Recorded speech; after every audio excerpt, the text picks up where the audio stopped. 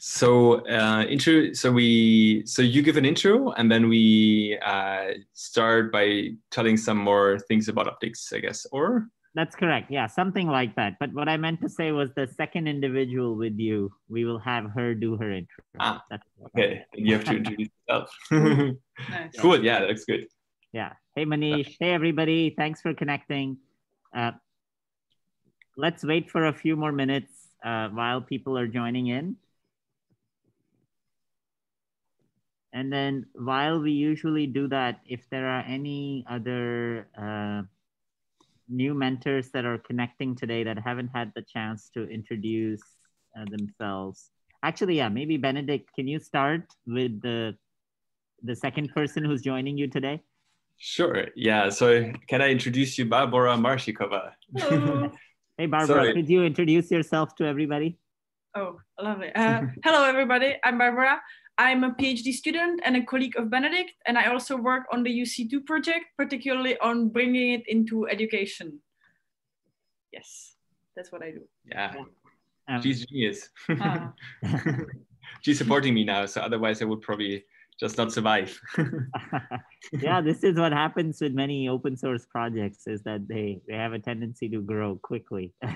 Yeah, that's true. Let's just wait a minute or two more. And while we are doing that, just some few logistics. I'll set up office hours for this week. So on Discord, I'll post a whole bunch of office hours for one-to-one meetings this week, primarily on all the teams. And Tyler, have we received a picture from everybody and a link to the Notion page for all the projects yet? We have lots of them. There are still missing some, but I think those people have messaged me. So we should be almost set to go. We can at least get started putting them on the site. Yeah, so just as a background on this, once we launch the course, of course, all of you are engaged and we're actively trying to think about these problems, but there is a lot of people on the sidelines also watching, excited to engage once they know what we are working on. So we'll be putting together on the Frugal Science website a portion of the idea board with the team members that are involved and the mentors that are involved for each one of these projects. So just share one image and a very short description of the group, and we will post that online on the Frugal Science website. Of course, eventually each one of those links would lead to the Notion page, which would be the final page we will be using for documenting all the work in the class. So just keep in mind, we should put together the Notion pages. They should just all be based on the presentations that you've already made. But we will use Notion as the primary lab notebook. And then send a single image and a project name so that we can list that as an idea board. Primarily, this is a way of also recruiting more mentors to the project as well. And also just keeping, you all will get a chance in one single place to also see what everyone else is working on and doing. Because, as you'll keep following, now we will transition a lot to just much more project-specific meetings that'll happen in subgroups. And the goal of this page is to enable everybody else to follow threads and leads from other groups as well. And I can post that link to that form. I can post that again on the Discord immediately following this. Yeah. Okay, so let's get started. Today is going to be much more of a demo type of a day. So we can get started unless there was any other new mentor that has joined and that have not been part of the prior classes or introductions before. Mm-hmm.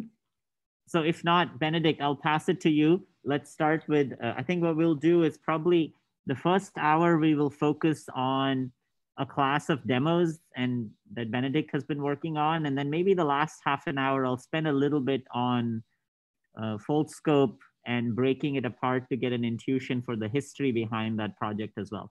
But Benedict, let's start with you. Sure. Let me quickly share my screen. So Tyler, just as a question, so we have two different cameras, so probably both with the same name. Perfect. All right.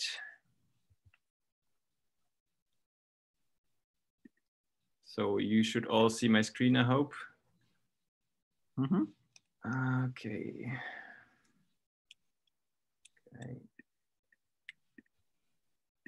Great. So, well, I will skip the first bit because I gave a rough introduction already last week. So, yeah.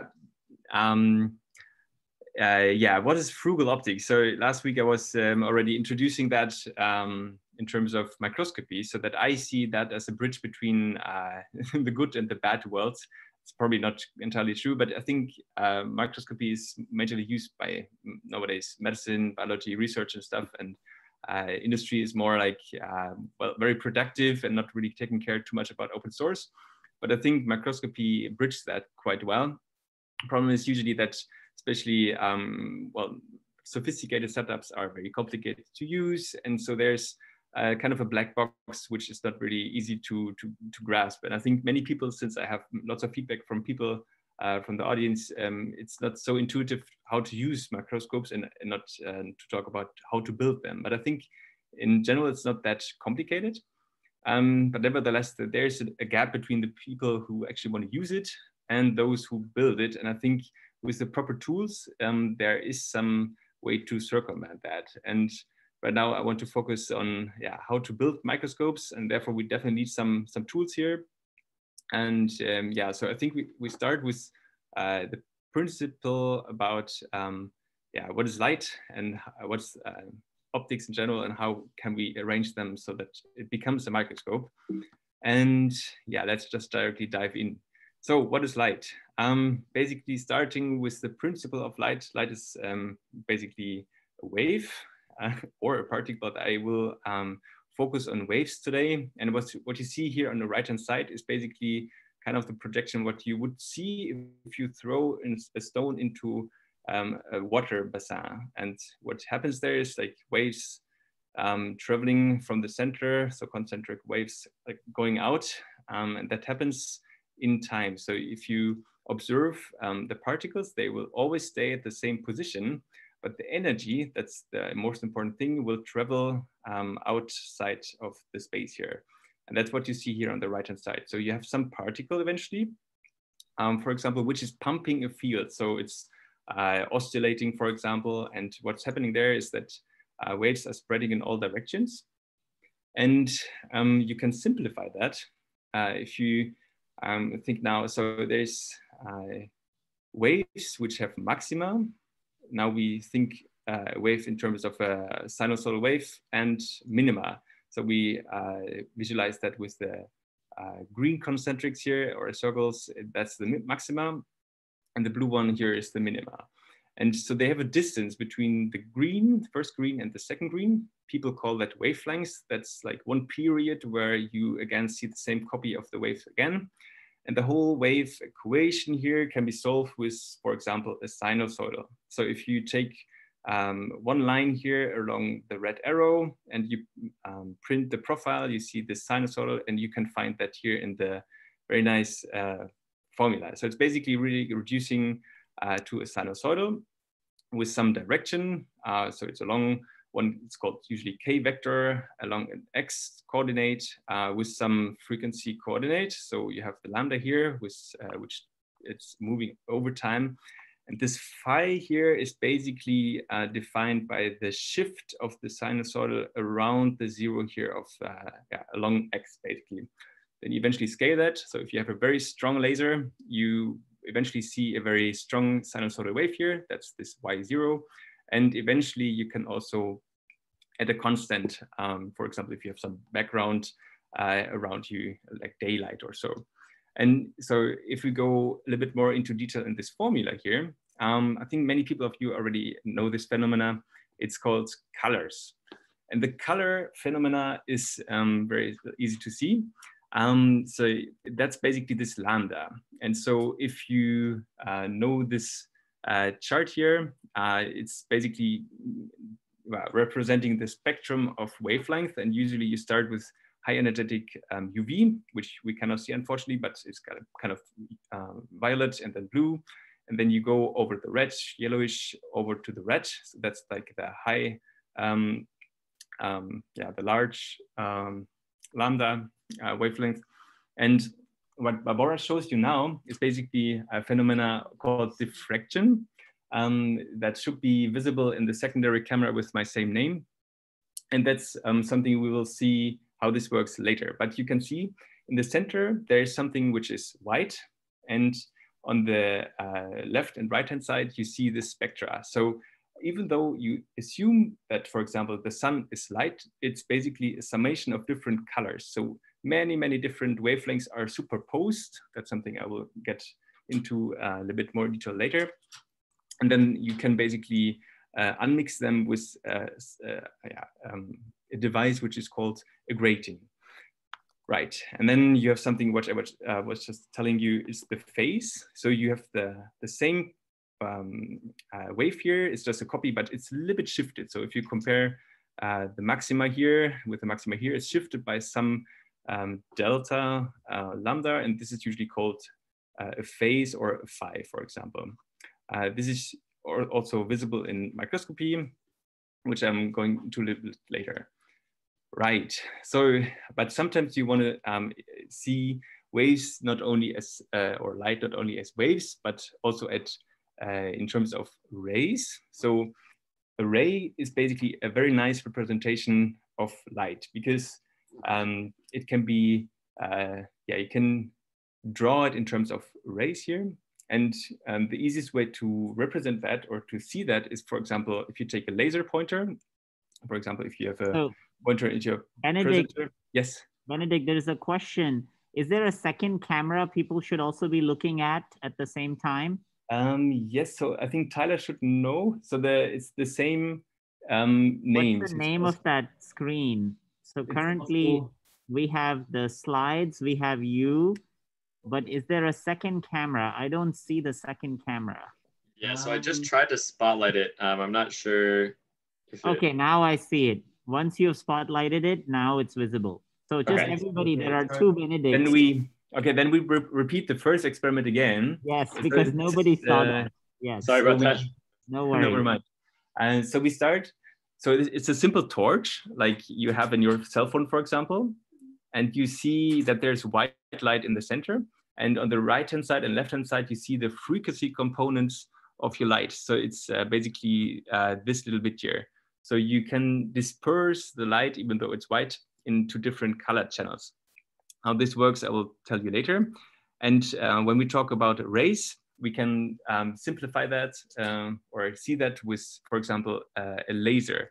Lasers have the property that light which travels around the source is almost parallel. So you can basically represent that with a ray. So it basically has rays which will never coincide again, very parallel. So another very neat thing in terms of ray optics is this camera obscura. Maybe a few of you already have heard of this. So it's very simple to build at home. You just need a black box with a little pinhole. And how to build that at home, we will quickly show you. So we have a camera. It's a Raspberry Pi camera. So you should see that on the secondary camera. And what we did there, we unmounted the lens. So there's nothing on the camera chip. So it's the bare chip, what you would see here. And now Barbara is stitching a small hole directly inside the camera housing here. And what you can see then is basically an image.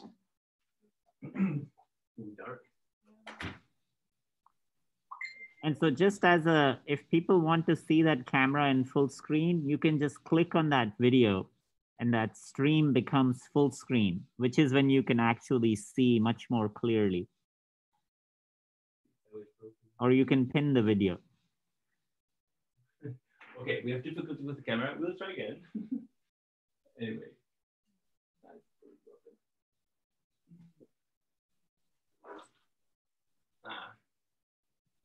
Sorry for that. I think we need to skip and return to this experiment a little bit later. We have problems with the camera. Anyway, so let's continue. You can describe what you were about to do, because with the camera obscura, it's very valuable for people to be able to build it independent of the demo as well. So just describe what you were going to do. And lots of people here have Raspberry Pi cameras, and they can implement that.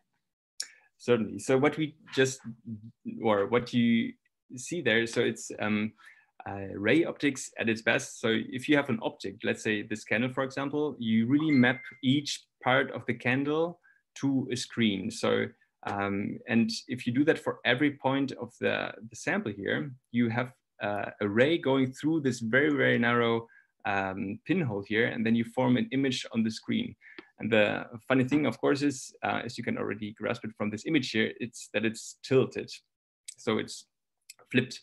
And people have done that, I think, already in the medieval age, where they were taking images from the landscape, so that they were drawing pictures from the camera obscura. And so what Barbara shows you now, so we just have a UC2 cube with the camera. We removed the lens from the Raspberry Pi.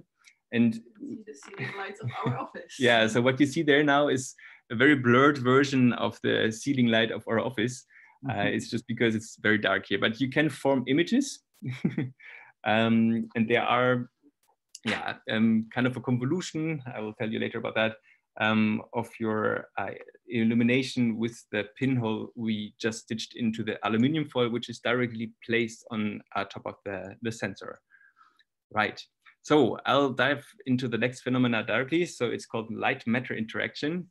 And so, and then just 1 second, Benedict, on this. As a homework, as people are thinking about images, it's worth thinking about what would be the resolution, for example, of how sharp your image might be using a camera obscura setup.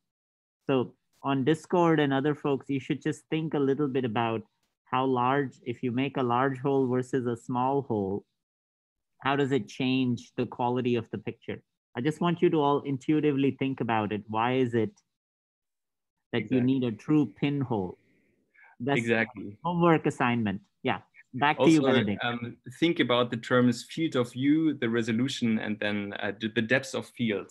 That's also something which is very interesting to think about. Right, so I was just talking about light matter interaction. So now maybe you or most of you already have an idea what a wave in terms of light is, electromagnetic wave. And so if this is hitting an object, of course, there will be some interaction. And this object can be, for example, a sphere, as I just visualized here. And what exactly that could be, I'll tell you later. First thing, well, what we told you is wave propagates in free space. But what if there's something inside the free space? So, for example, a scatterer, which is an inhomogeneous refractive index distribution. Let's say if you have dust in air, and then light from sun, for example, is coming to the room, and then you see the particles there. So that's basically scattering. So the more particles you add to the free space here, that's basically visualized here on the left-hand side, the more scattering you have. And the funny thing is, so just assume you have light traveling from the left-hand side through your object. So first object just gets bent or diffracted, and the more objects you add, the more interaction between these different scatterers you have. And then you can basically say that it's multiple scattering.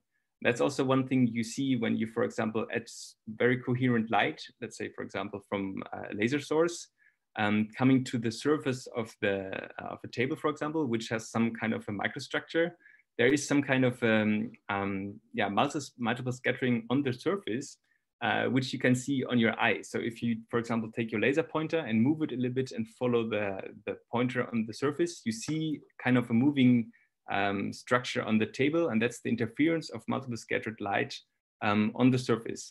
So we tried to do that here, but I think the camera dynamic range is not high enough. So you should try that out at home and ask yourself why you always see the same pattern on your eye. Right. So the next thing is absorption. I think many of you maybe have done that in childhood. I also love to do that now, forming animals with your fingers, and that's basically just blocking or shadowing light. So I think very obvious. What's maybe not so obvious is basically that you can only block certain components of the light. So if you think about the lambda, one lambda is a color, a wavelength, and you can block that. And everybody of you have thousands of these little filters which block certain colors selectively. And this filter in your camera, for example, cell phone camera, is called BIOE pattern. It's comparable to your eye sensitivity. So you have lots of more green pixels, and they basically just block everything but the green, so that you have all the green components transmitted. So this is the transmission rate of your pixel here, and this is the wavelengths, and then you transmit everything here so that you can distinguish between different colors, because it's just silicon, what's the base material from your camera, cannot distinguish that. And so that's what Barbara shows you on the camera right now.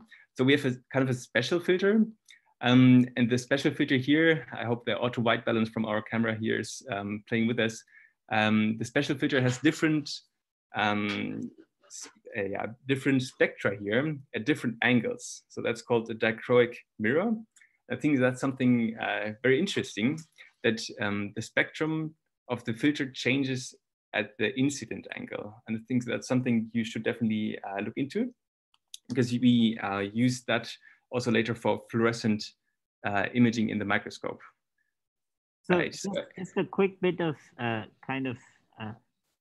comments on I'm curious on the Bayer pattern side of the filters, if anybody in the group knows how these filter matrices are made. You know, because what Benedict is showing is single pixels. The square grid that you see is literally the size of the pixel. So that's very, very small. So I'm just curious if anybody in the community knows the manufacturing process for making these checker patterns. This is a genuine question. I actually, although I've used these checkered patterns for so many years, Exactly. I'm scratching my head of how they are manufactured.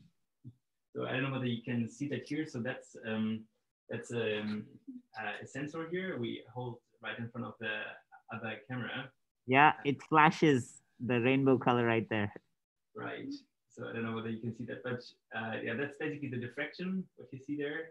But on side there is like billions of, not billions, but millions of pixels, and everybody there is unfortunately covered with a color filter. For microscopy, that's not very nice. Anyway.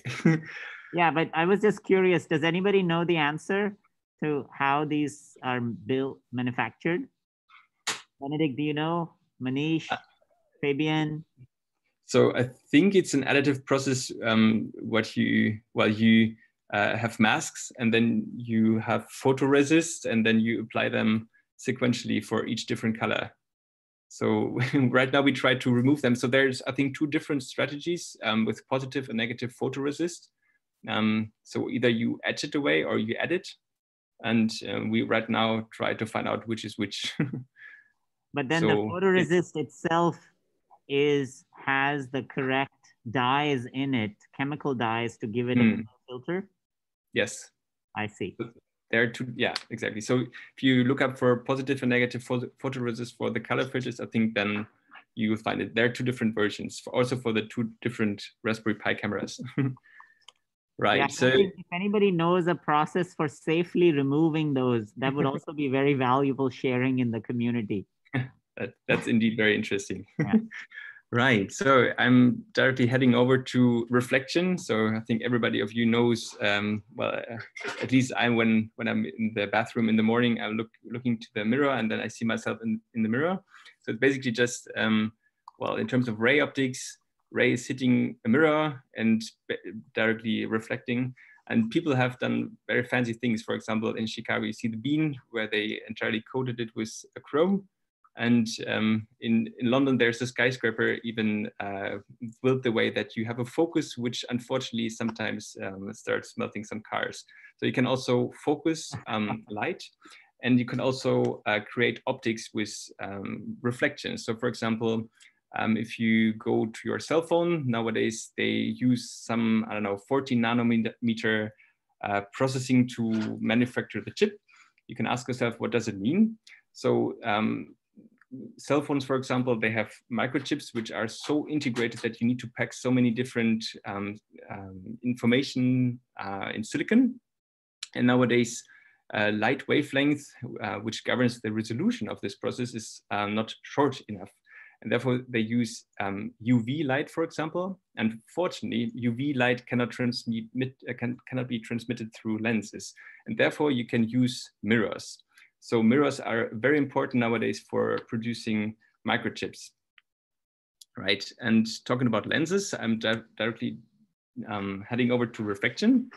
And refraction is the phenomena of just interface. on that note, I just want to mention something on the mirror side of the story. I know the Operation Moonwatch team is starting to think about a low-cost telescope, which we'll be discussing soon.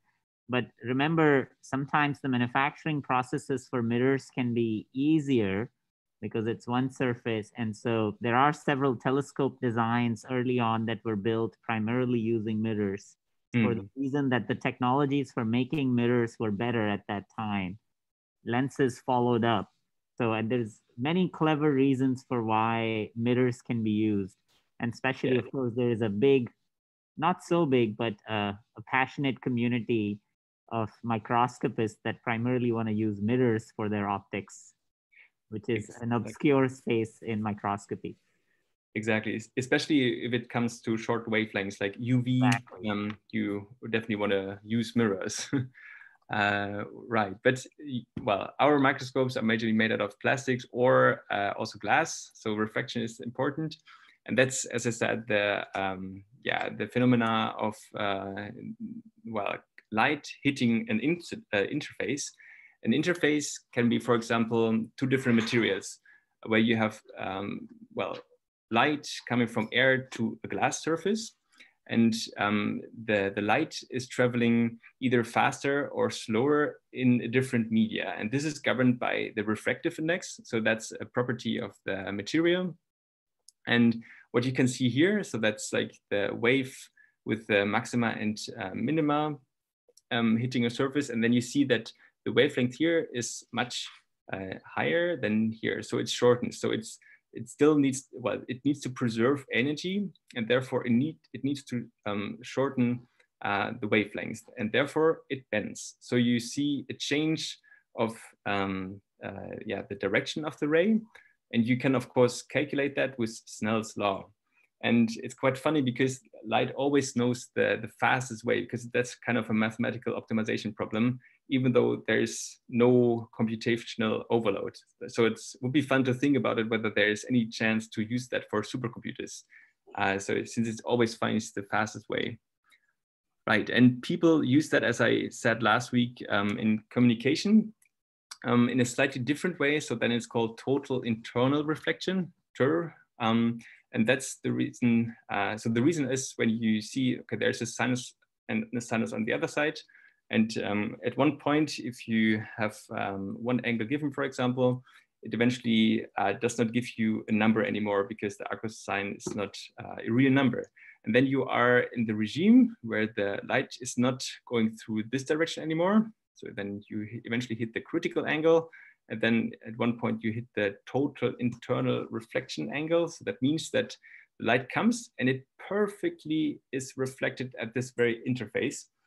And perfectly reflected means like there is basically no loss, even though you have light which is hitting the surface and also kind of looking into the surface. And this region here is called TIR region, or also the evanescent field. So it's damping into the field here. And you can use that, for example, for total internal reflection microscopy. Oh, sorry, I was a little bit too fast. And so that is something we use for this microscope. Maybe a few of you know, it's called Cellstorm 2. And what we use here. Benedict, just before that, let's go back to that demo for a second on the total internal reflection. Just describe what people should be seeing there. Of course, yeah. I'm very sorry. So yeah, what we see here is... I'm just trying to slow you down a little bit because I want to cover most of these things in depth. Yeah, go ahead. Barbara, would you mind to tell something? What you see there? Yeah, Barbara, can you talk about what should people be seeing when you turn the laser on? Sure. Can you hear me from here? We can hear you. Very good. So basically, as Benedict was showing, when the laser hits the surface, we can see refraction, not for the 0th angle, but anywhere after the beam refracts, even though it might not be that easy to see. And also, I hope you can see that once it's inside, it also reflects. And eventually, we should be able to reach an angle where it only reflects inside and doesn't get out in that direction. But I would probably need a third hand to actually hold it still in that. What? Yeah, that might help. So yeah, so does everybody see the angle dependent now it doesn't get reflection? out on this side.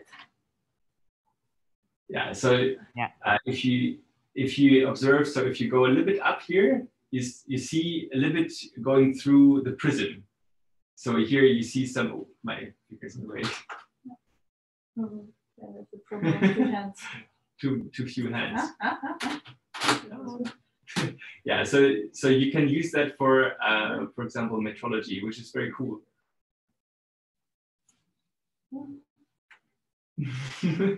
Yeah. Right. You also mount it for that case. Yeah, exactly. And people use that to transfer information across the world because there's basically not much loss involved. It's only the material which is eventually scattering information. And we use that in our lab to image cells in TURF. So what you do is you couple light into a very thin optical waveguide, as you see that here. And cells are grown on top, and then you observe them from the top, and they are illuminated from this evanescent field. That gives you very thin sections of your sample, basically. Right, and talking about the refractive index, so this experiment I would really like to do. Unfortunately, we don't have an aquarium here, but there's some fun from Laura Waller's page here. So if you have an aquarium at home and you just take a laser. Just one comment, Benedict, going back one slide. I think I wanted to make 2 comments. First of all, everybody noticed that Barbara has a laser pointer connected in the cube. And many of you use laser pointers all the time. Just please do remember, as you are starting to play with this beautiful piece of Frugal optics, that eyes have to be protected. Oh, yeah.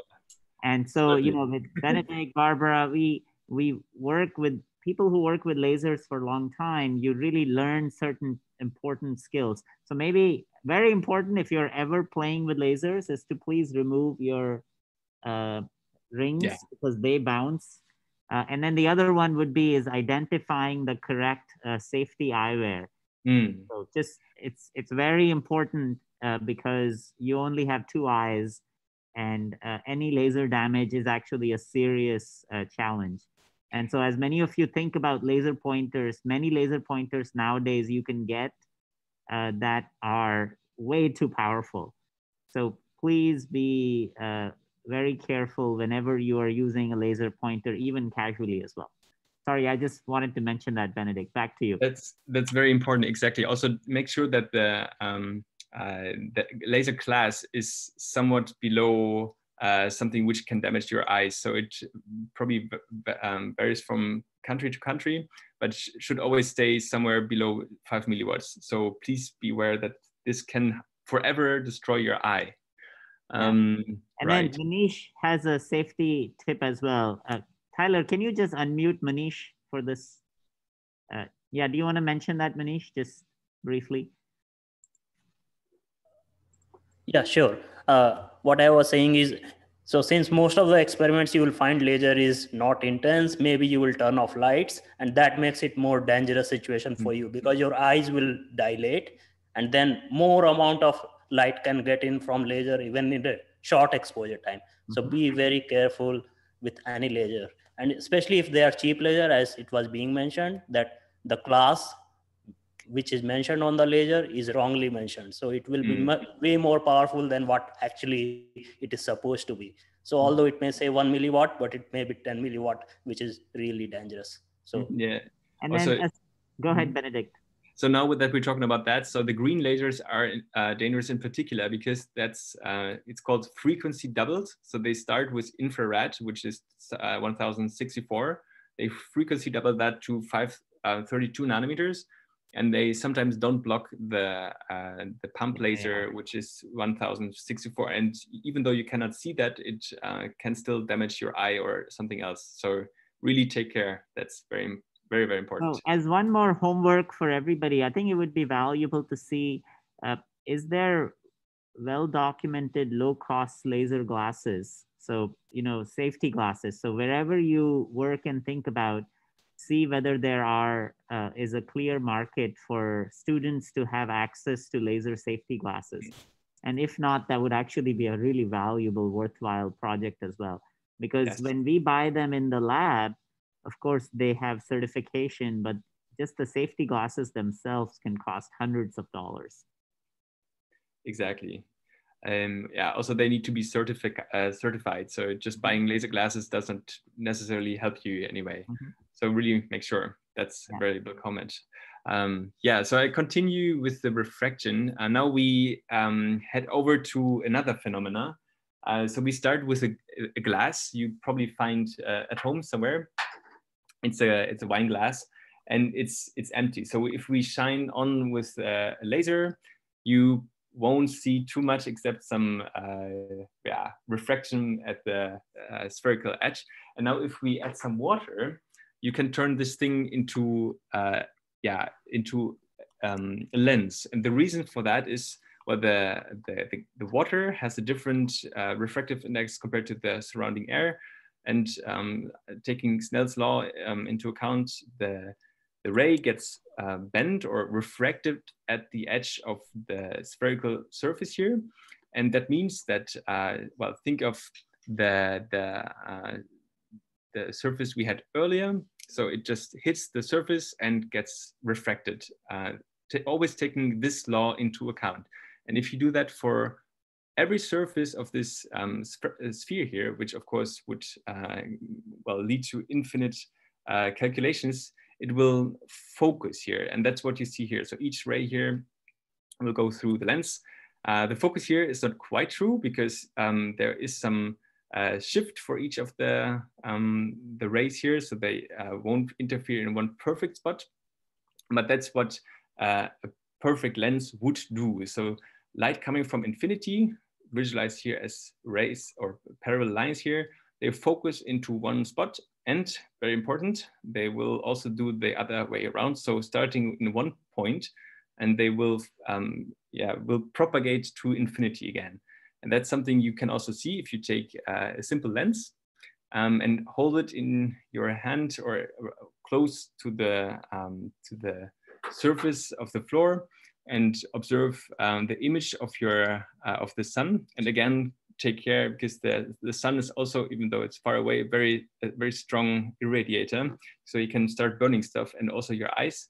But basically the transformation from the sun, which is almost infinitely far away, it focuses into one spot, and the distance between the lens to the focal spot is basically one focal length. That's also one thing you can see here. So using a lens as an imaging device. So you see that again, Barbara is holding one of our cubes with the lens. It has 40 millimeter focal length. And that's basically the distance from the principal plane. So the reduced, well, you can simplify any lens into a single line here. Then you assume that it's a thin lens.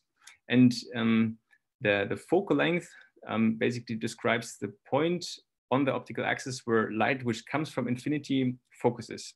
And you can easily form an image where you have something in the front, for example, a transparent image or photograph, or in our case, it's a microscopic sample held by the blue holder. You can see what Barbara is placing there right now.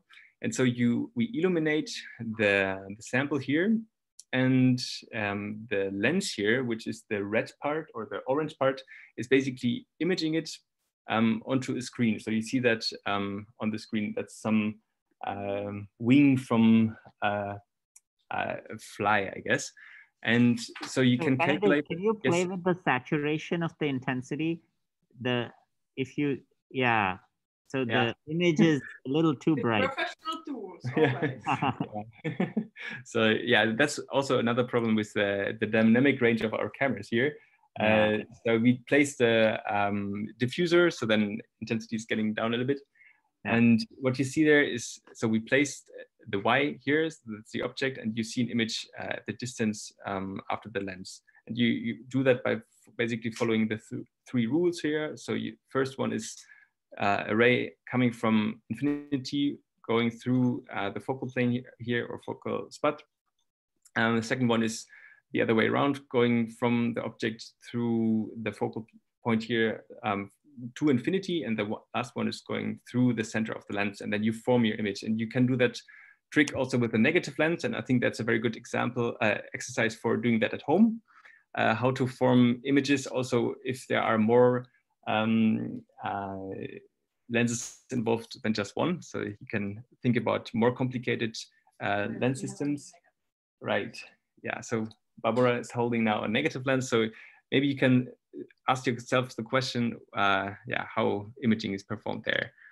Right, so, and yeah, lenses, they are probably used for many, many years already as a magnifying glass. And so the principle is, well, relatively simple. So assuming your eye is also a lens, that means if you have something in the focus of your lens, the lens will automatically transform that into infinity, and your eye will then refocus the light which comes from infinity onto the retina.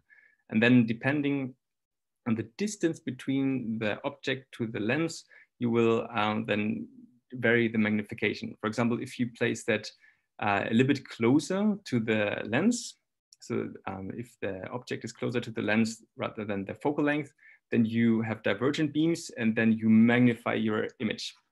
And another optical, yeah. All good? All perfect.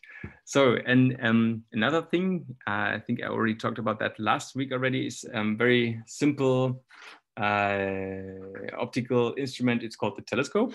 So people on the sea already use it. Just a quick question, Benedict, on the, before we, can you say a word about the couplers that are currently holding the lenses in the cubes? Yeah. Yep. Yeah, just a word about, is that also snappable? Does that come off? So is there a way to break so you can show people the cube in its entirety? Yeah, so actually I can even, right, I need a bit of strength. I can open the cube, and we have lens holders that are designed in OpenSCAD, and they're completely parametric. You can also find the design on Thingiverse, where you just put in your diameter and thickness of the lens and print the holder for it. The latest version also prints the name, so the focal length of it. It just has a simple ring that holds the lens inside, and the insert fits in the cube. And you can also then shift it inside. So you adjust its position and focus. Perfect. But I need both hands to close it again. And so maybe eventually people are getting a little bit confused because we have now two different versions. What you see here is now the injection molded version, which cannot be printed, but we made it that way that it's compatible. So that's something you eventually will find on GitHub and also in our recent publication. And this is done magnetically. So you have some ball magnets and some screws. Those need to be ferromagnetic. You just snap them onto the surface, and then they will stick there forever. So you can make 3D setups, and the 3D printed parts look a little bit different. So it's not symmetric. So you have a lid, and you have the base, and so you put them together by, again, some screws. So then it looks like this here, but it has the same dimensions here. It's just that this one here is injection molded with like this Lego mechanism. And this one has the magnetic feature. Yeah, but the inserts still fit in all of them. So you can build this one at home, or get injection molded cubes and just print the inserts, sort of. Exactly. That's the idea. And the injection molded stuff was just for scaling it up a little bit, and also for precision. So the injection molding is comparable to Thor Labs, I would say. Also still very recent. Yes. The current design has a degree of freedom that the lens position inside the cube the user has the chance to be able to move it, right? Yes, exactly. So there is a bearing of some kind that it moves it on. Yeah. Yeah, back and forth within the cube. But it's always on the optical axis. So all our components are always on one axis. So exactly. So this is another example. So the outer diameter or the outer dimensions have to be always the same. So I will quickly jump into this when we have some time. And we have a modular developer kit, we call it, so that people can just use the dimensions and put whatever they want in there. So this is, for example, it's a movable XY positioner. Here we have some auto alignment tools. So it makes it possible to shift it along the optical axis, basically. And it's also point symmetric so that you can move that in all directions. Mm-hmm. And then everybody, I don't know if you all saw the geometry, there was already a compliance structure in that. Exactly. Yeah. Right. Okay. Cool. So yeah. I'll just continue with the simple simple optical devices here. So this is the telescope, which basically alters the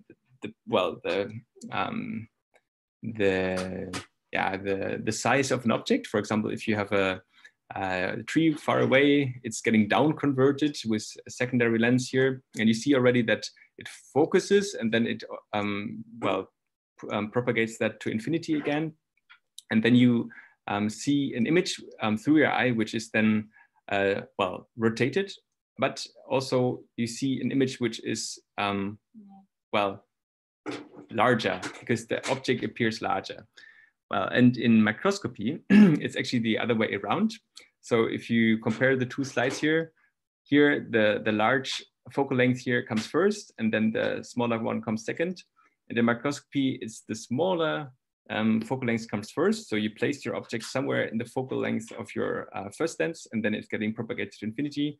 And then the secondary lens basically magnifies that so that it appears larger. Right. So I go over to the next phenomena. So that's diffraction, and I hope that we still have some time. Yeah, we have time. I think, yeah, it's valuable to actually take the time and finish this. Cool.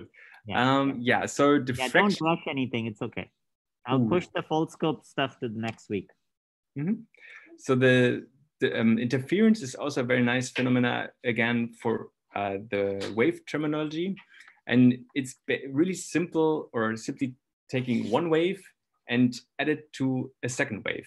And what you then see is, okay, I have one wave here, I have one wave there, and everywhere where I have two waves interfering, so for example, two maxima adding up to an even higher maxima, I have a superposition with a higher amplitude, so to say. And that's something you can see here. So the first wave remains stationary. The second wave experience a phase difference. So you just move it. And this here represents wave 1 plus wave 2. And you already see that in certain moments, you have a zero wave. That means the intensity is zero. And if you move your wave over the other, you get some very fancy thing. It's called a moving Moiré effect. And that's also something Barbara shows you now. So we have one object, which is a grating. So that's one wave here. And we have another object, which is not quite a grating, but it's a photograph which we put into a grating. And what you see now, probably, is, I don't know whether there's aliasing, but... Yeah, no, we see it. Perfect. So that's the interference of one wave. So maybe if you remove it again, so you don't see anything. It's just a photograph. And the other foil we put on there. So there's just a grating like this here, like a sinusoidal grating. It's interfering. So you really add up one wave to the other, and then you see the interference pattern. So it's a little bit like when you see a fence and then another fence with a different structure, that you see this bouncing effect. And so why do I tell you that? Well, you can do fun things with it. And so we have talked lots of things about plane waves. And once the plane wave is hitting a slit or a small barrier, you can form a spherical wave. So it propagates in space, again, with the same wavelength and the same phase and everything, but now it's not a infinitely expanded plane wave, but it's a point source here. That's very important because just imagine you not take only one point source, but many. So now we have many point sources here. Again, we start with the plane wave. And now you see that each of these little dots here, they form a point source. And then you see that they are interfering. So you have plane wave 1 plus wave 2 plus wave 3, etc. And what you see here, so if you appreciate that, you see a major kind of beam here forming. So that's called the first diffraction order. So you have one portion which goes just through, like the plane wave, which is here, as if there is nothing in between. And there is one part which is getting kind of deflected. And what's funny is that there's some portion also going down here, and that's the minus first diffraction order. So it's called diffraction, this phenomena. And diffraction is basically the phenomena what you observe if you let a wave propagate through some material which is alters the shape of the initial wave. And what Barbara shows you right now is exactly the experiment we have shown here numerically. So we again put a grating there. So it has, you cannot see that because there's such a fine grating that it's only visible by the laser kind of.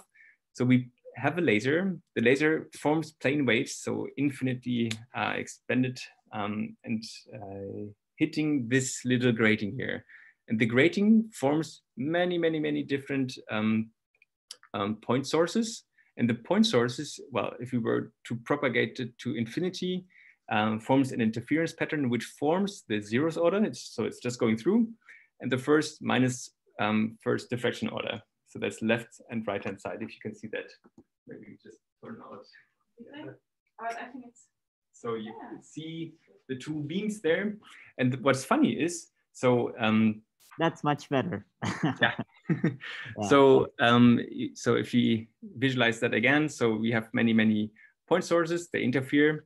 And once you propagate it to kind of infinity, so 10 centimeters compared to the 400 nanometers from the wavelengths we use for illumination is already kind of super far away, so almost infinity. You see these different maxima. So these are corresponding to the diffraction orders.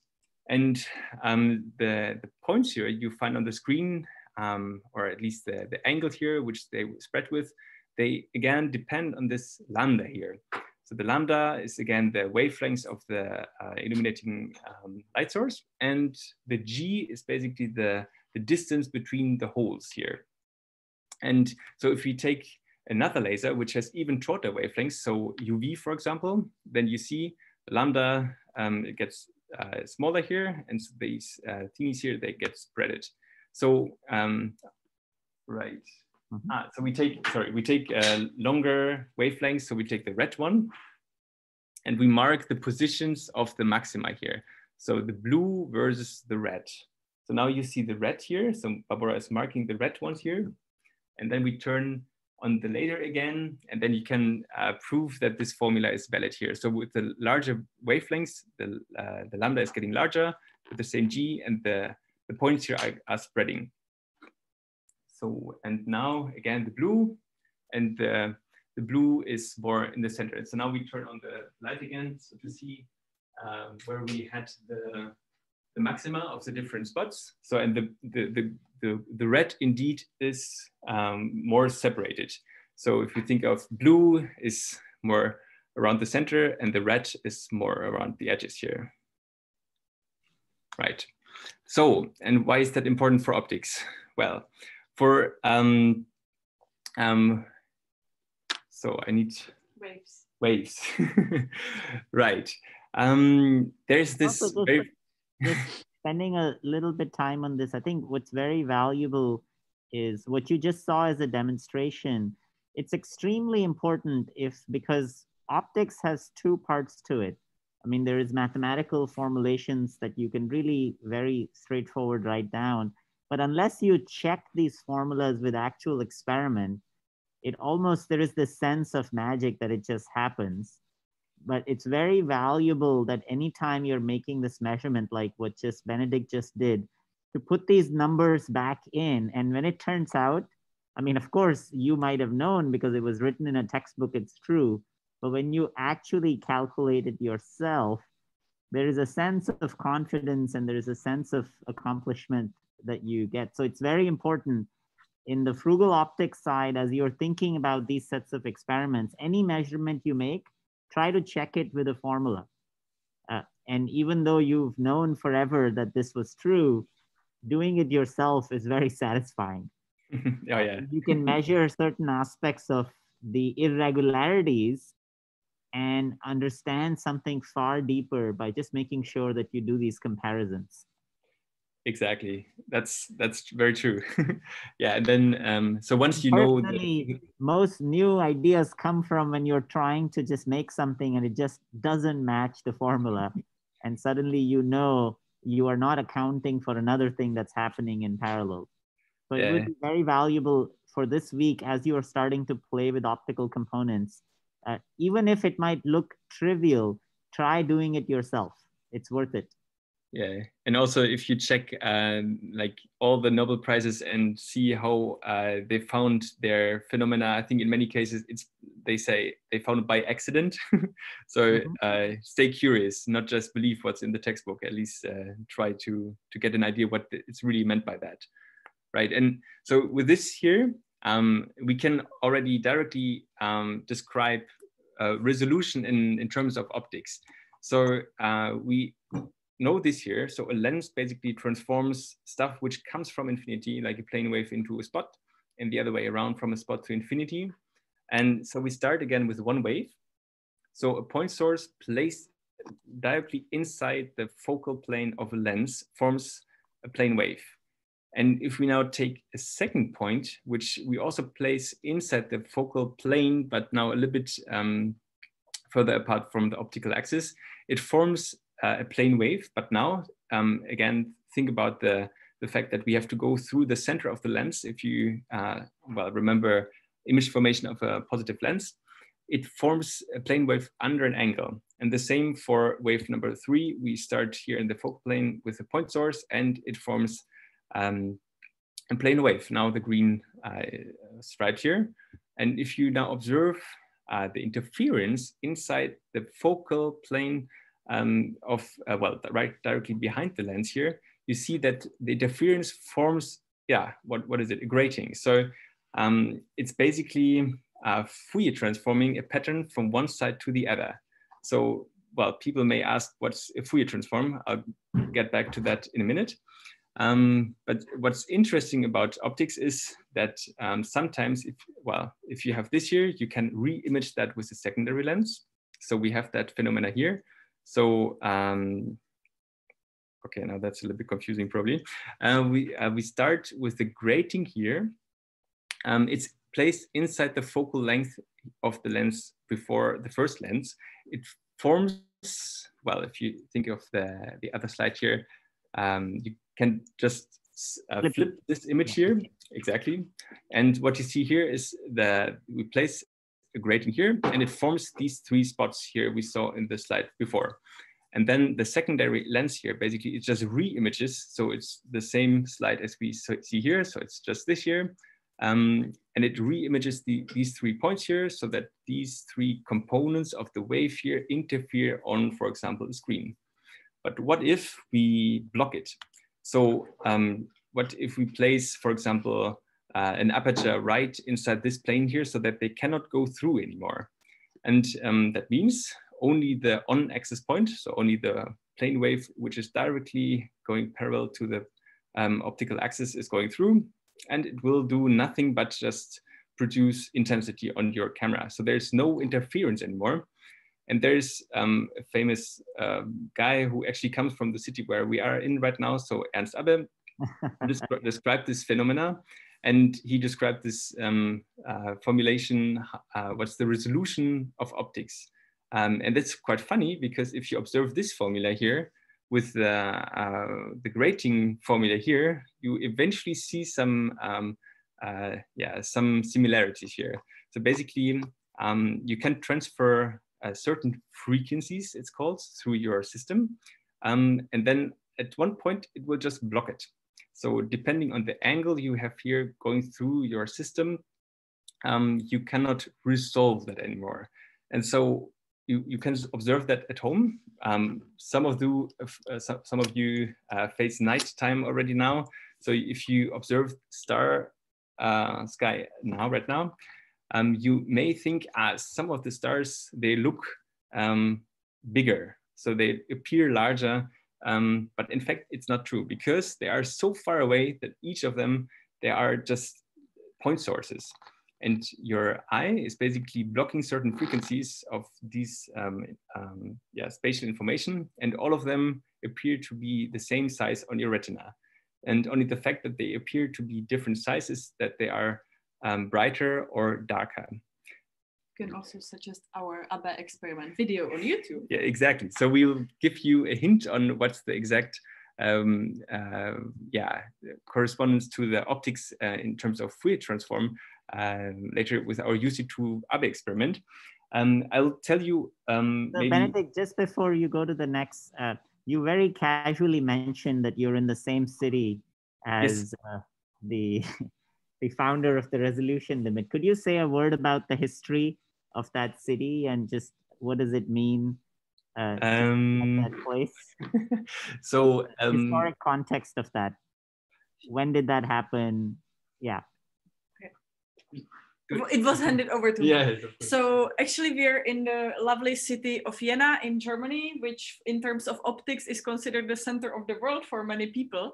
Mm-hmm. And around 1860, Ernst Abbe, who was a professor at the university doing physics, met here with a great, how do you call it? Manufacturer, mm-hmm. Carl Zeiss, who was very good at making tiny mechanics, but didn't really know about optics. And Abbe decided that they will do it properly. And he calculated how to build a microscope, while Zeiss was able to build the microscope following all these precise conditions. And thanks to being in Vienna, they also met with another guy who was Otto Schott, who was actually producing glass, and at the time was one of the first who was able to produce glass that was optically clear enough to be good for microscopes of high resolution. And thanks to these three guys, we are now here. Yeah, it's like the Silicon Valley for microscopes. Yes. And then do you know how both of them met? How did Zeiss end up meeting the one perfect person that he needed to know to truly crack this? I'm just curious, is this a coincidence that two I think of the partially coincidence. Also, the world wasn't that big at the time. And they ended up pretty small. Yeah, so I think Carl Zeiss, he built like the tripods before that already, mm-hmm. But without good optics, and the same other way around. So it's like an art to build a microscope which is not vibrating. I think, that's really the reason I wanted to highlight this story is for many of you, some of us do things very formally while others start with the act of building and then hone our skills. And this is a great example that both of these things were needed to truly be able to build instruments that change the world. So it really is a beautiful example that, all aspects of skills are extremely important. Many of you are experimentalists, many of you are theorists. It's very important to, both enjoy both at the same time and actually find folks that you would not talk to otherwise. Yeah, one day, maybe you should upload some photographs from his grave because there's something very special too. Yeah, I don't know if his grave is in the same town. Abbe is not buried here, no. Zeiss is. But there's the Abbe monument. You're right. So this is the monument you find directly in the I wanted to mention. Yeah. So you see these stripes here. So that's what he did in his very famous paper. And it's funny. So if you read this paper, so it's in German, unfortunately, but I think there are some nice translations somewhere. He really derives it from an experiment that this formula has to be true. I think because he didn't know much about the Fourier transform at that point. Mm-hmm. But what I would like to tell you about Fourier transforms, so I hope it's not too confusing. So if you can see my webcam now, just giving you the very basic example. So Fourier transform is, well, starting with a Fourier series, not super complicated, let's say. So if you have an arbitrary signal, let's start with a 1D signal here, you can separate that into components which are basically sinusoidal with different frequencies here. So you can represent this complicated amplitude here with sinusoidal 1 plus some sort of sinusoidal frequency 2 and 3 and 4 and so forth. And maybe a few of you already know that from an audio spectrograph. So depending on the frequency I'm using for my voice, I don't know whether you can see that. It's probably not super bright, but you see a spectrogram, and depending on the frequency, like ooh, you see that the maximum of the frequency synthesis is moving. And so it is for optics. So there's a very nice app I can share. It's called Fourier Filter Cam. And what it does is it can do a Fourier transform, but now in 2D. And if we take a grating, it's very cool to see that the Fourier transform of this grating can directly be visualized here, and we can block the frequency components here.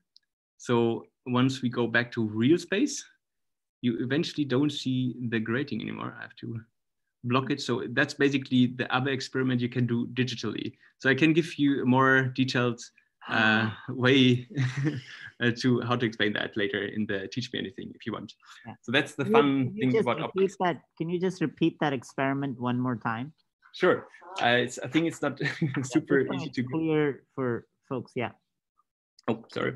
So what it does, so it's just using the camera, and then it Fourier transform the image. So, and if you go back to the slides where we have a grating, it produces these blobs here. So that's the maxima of the grating here.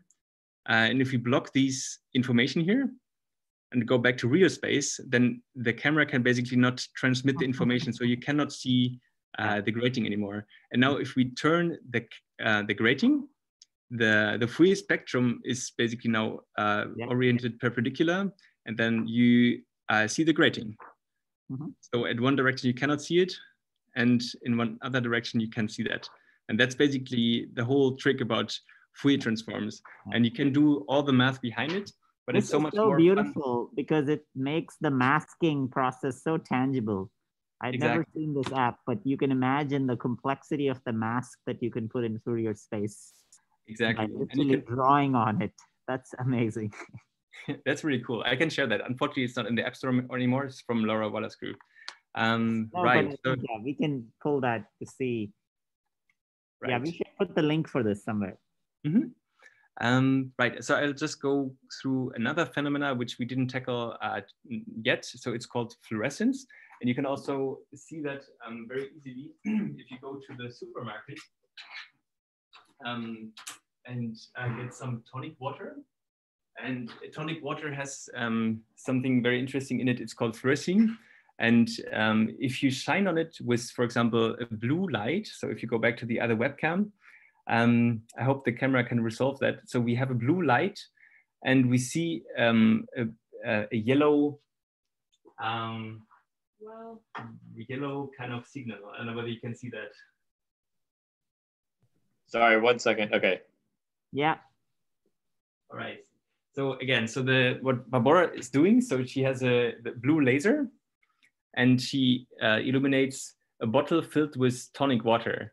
And what you see, at least in our office, is that it's entirely yellow. So that's a conversion process where you take one wavelength, for example, somewhere in the blue, 400 nanometers, and there's an electron inside your element getting excited, so higher electron state.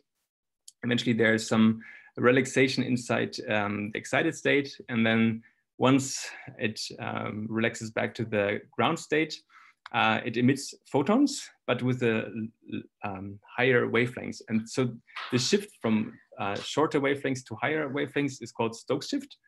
And so there have been many developments to use that for biology, for example, in the green fluorescent protein. So it's a protein you can add to certain cell structures, for example, or some synthesized dyes, which are based on rhodamine, for example, in different colors. And with this, you can do very cool fluorescence microscopy. Right. So, and so just before you jump off on the fluorescent side, does anybody know why tonic water has fluorescein? Because why? I mean, I know fluorescein is biologically compatible. We use it in experiments in all kinds of places, but why would they add it in a product that's so widely? Because is that advertised or? No, I think it's chinin. Chinin, sorry, yeah, chinin. Chinin in general on its own is fluorescent, and because it's in tonic fluorescent, fluorescence, yeah. I see. Yeah, but also if you go to Chicago on St. Patrick's Day, they will add lots of fluorescein to the water just to make it green. Yeah. It's not dangerous, I think. Got it. Good. Dinosaur as well now. So okay, so then let's just go through the next few bits. So I think many of you were asking me what we should do with the optical device. So yes, actually the optical discs. So how does it work? So there are different discs around. So compact disc, DVD, and Blu-ray. And as you can appreciate that here, it's they have different amounts of data compressed on one of these discs. And so for example, for a CD, you have 700 megabytes, which is funny because that is according to Beethoven's Ninth Symphony. DVD, of course, has video data, so it needs to hold more data, and Blu-ray has even more. And to put that much content on one disk, the information has to be squeezed as much as possible to read it out optically. And so the way they do that, you have a silver surface and you basically punch hole in that, for example, with a burner, like CD burner. And then afterwards you read it out basically like a, what's it called? Well, whatever. So you count the ones and the zeros bits. And well, so yeah, of course, the smaller or the more information you want to put on there, the smaller the structures you want to put there want to be. And also the device which is reading that out later has to be super high quality, because the dimensions we are talking about here is submicron, so 250 nanometer for one spot on the Blu-ray, for example. And so the optical device which is reading it out is really like a lens, which is focusing on the CD surface and measuring the back reflection with different wavelengths. So again, thinking about the optical resolution, the smaller the wavelengths, the higher the resolution. And they really put it to the very extreme. So you have a very, very good lens here. So that's the pickup device from a Blu-ray at a very low wavelength or short wavelength to get maximum information from one disc. And also if you got the chance to get one of these optical pickup devices, you can disassemble one of these devices and see what's in there. It's really insane what they are able to put in there. So there's a whole auto focusing mechanism in there, which makes sure that the spot here on inside the disc here is the very best quality you could achieve, so that you get the best optical readout quality. And therefore you have an optical feedback or like a loop, which is measured with a photodetector, which is actually a quadrant diode, and it varies the position of the objective lens here. And so that's something maybe a few of you have already seen, that the optical pickup device here, as I borrowed it from some slides from a very cool Frugal approach to use these devices for biohacking. You can find this link here. you can move the lens with a voice call. So it's like a speaker. You can move it up and down very precisely, I think somewhere in the nanometer range. And then you have tons of optics, like different gratings. There are even holographical gratings, so very hard to produce them. You have diachroic filters. You have different lenses to focus the beam. And also, if you think about the three different lenses, three different discs like CD, DVD, and Blu-ray, you need 3 different wavelengths, and all of them are combined to focus in one single spot within this very tiny device here. And it's mass produced, and you can get that for like €1 to €5 on eBay, for example, for this PlayStation 3 device I was talking about last week, I think. And there's a whole bunch of very crazy stuff they do with this optical pickup device. And all summarized in this paper I'm highlighting here. So this hacking CD-DVD for biosensing is very cool.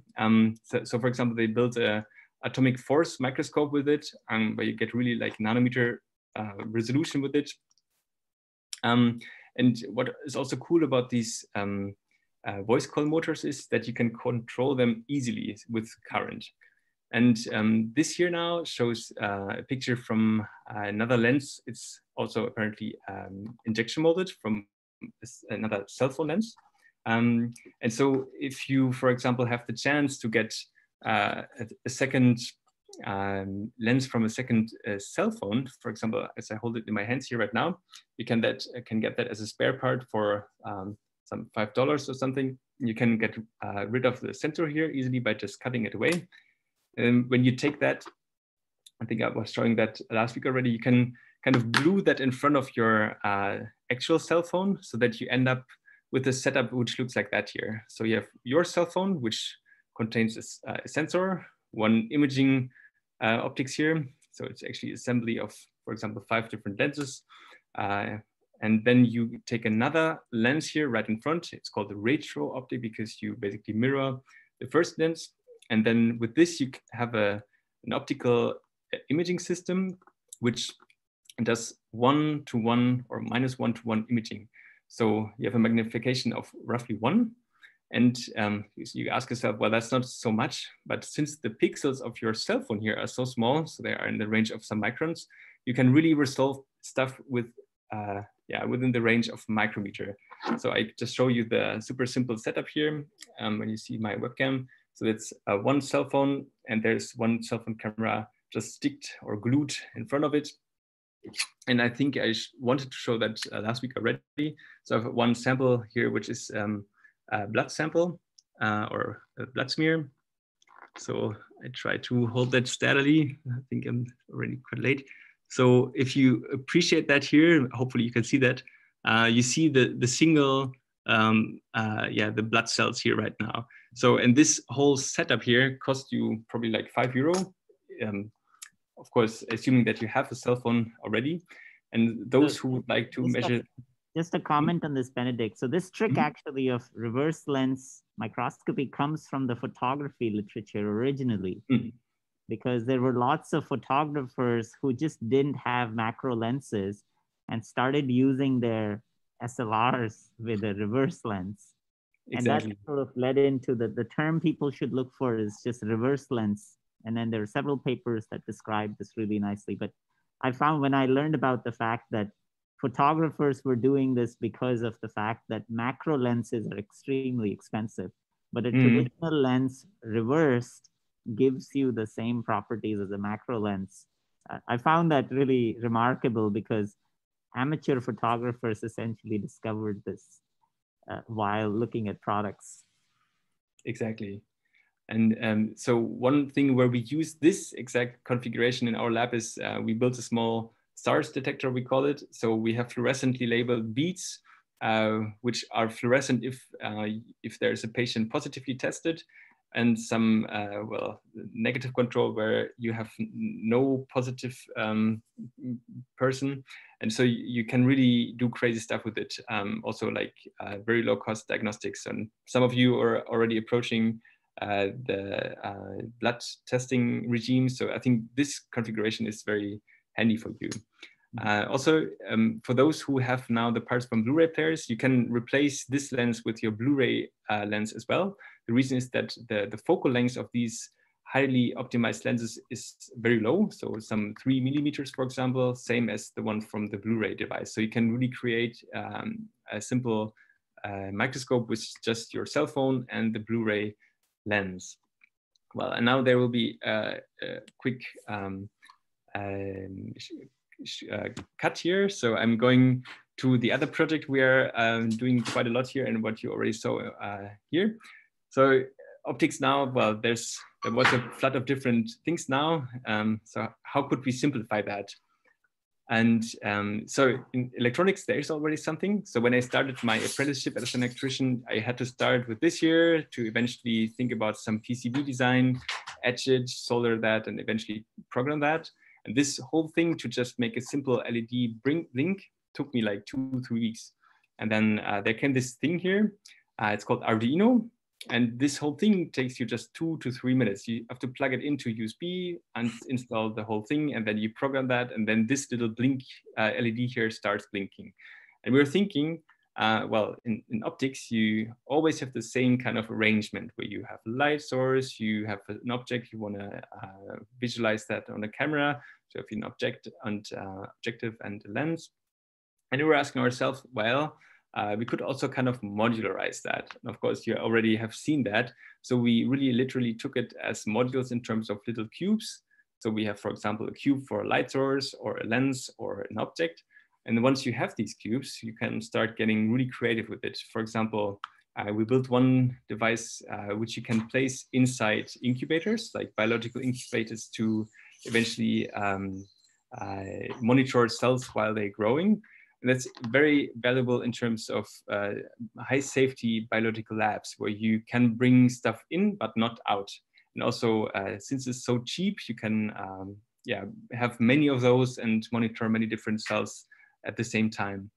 And well, you can again rearrange the whole thing to use your cell phone, for example, to capture the stuff instead of the Raspberry Pi camera. You can create light sheet microscopes or also telescopes.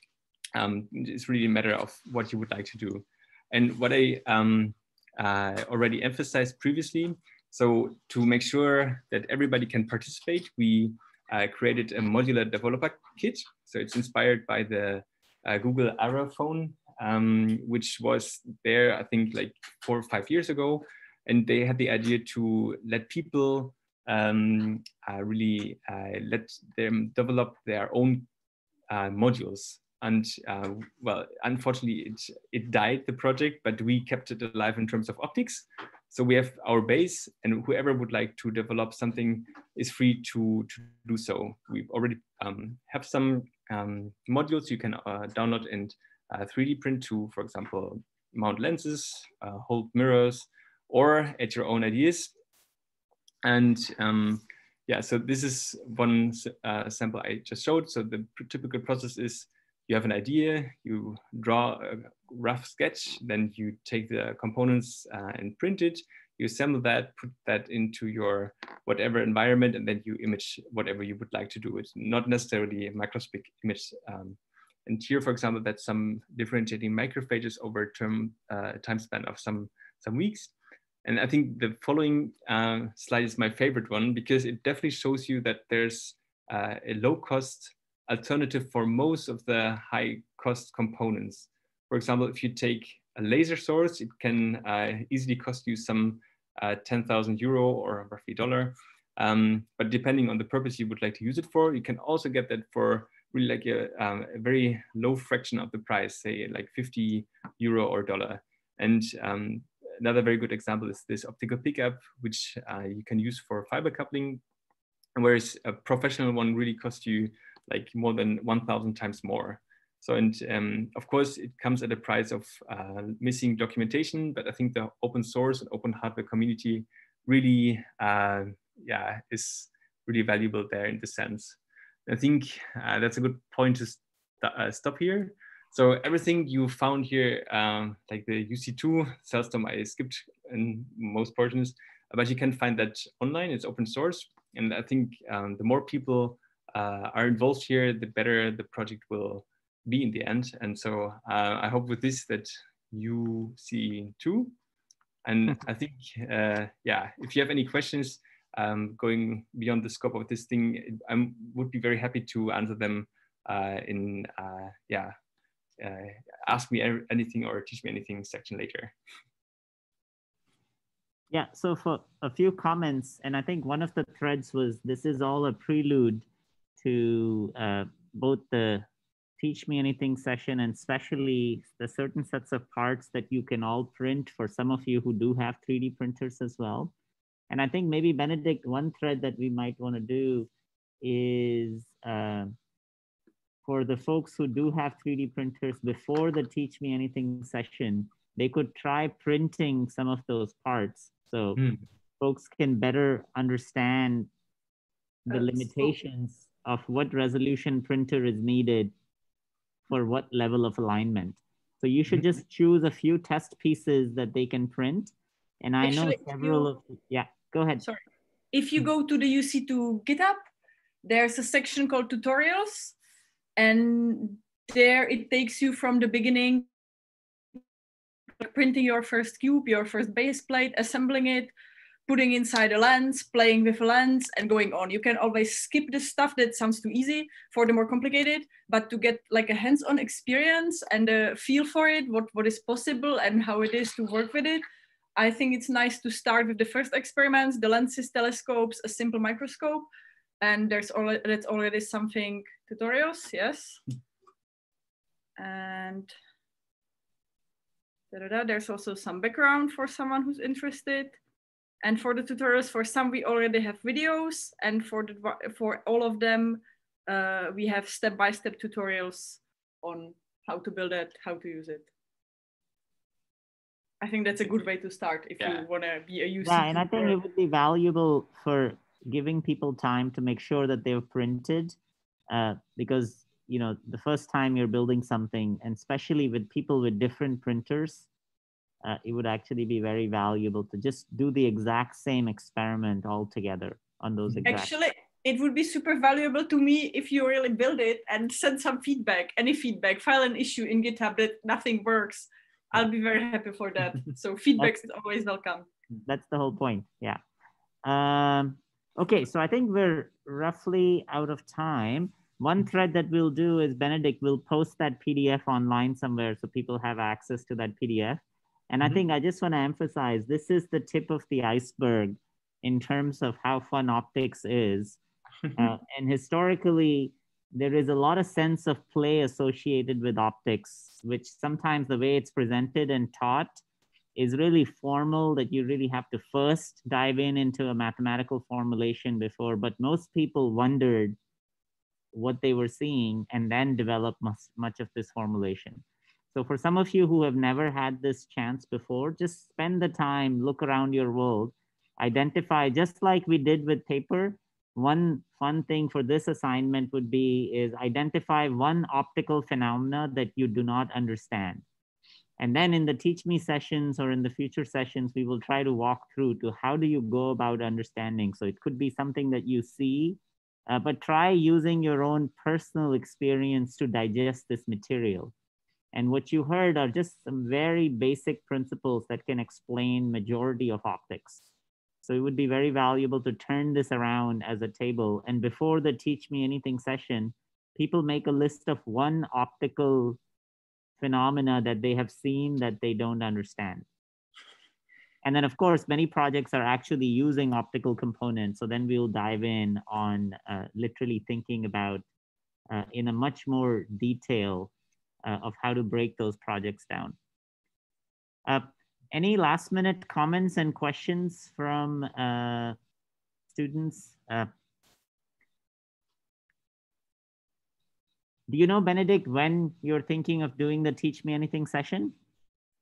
I think I would wait for some feedback from the people so that I can guide I would at least delay it by a week or so people have had the chance to print some parts. Yeah, that sounds good. Yeah. Okay, so we'll follow up on Thursday on some of the applications of optics, and we'll close with where optics is scaling in terms of thinking about manufacturing side of the story as well. And one of the threads that we'll do is this week, we'll also follow up on office hours. And then I think, yeah, I just want to say, Benedict and Barbara, thank you so much. You know, it's very obvious, I don't have to say this, but your passion for optics shows, just like for many of us who've been doing this for a while. It's extremely important to take the time and share our joy with a broad group of people. So I just want to thank you personally for this. And what we'll end up doing is, this is sort of the opening doors for a lot to come. Because if people start applying these sets of principles, there is hundreds and thousands of devices that we could all put together. Exactly, yeah. So on that note, we'll say bye. And we will see you all on Thursday and in the office hours. All right, thank you very much. It was fun. Yeah, if people want to unmute themselves, they can all say quinine or quinine. So Tyler, can you unmute everybody as a thank you for Benedict and Barbara? Did it. Okay, so yeah, just say thank you or whatever we were supposed to say, quinine. Thank you so much. Thank you, everybody. Bye. Thank you very much. Bye. See you all. Bye.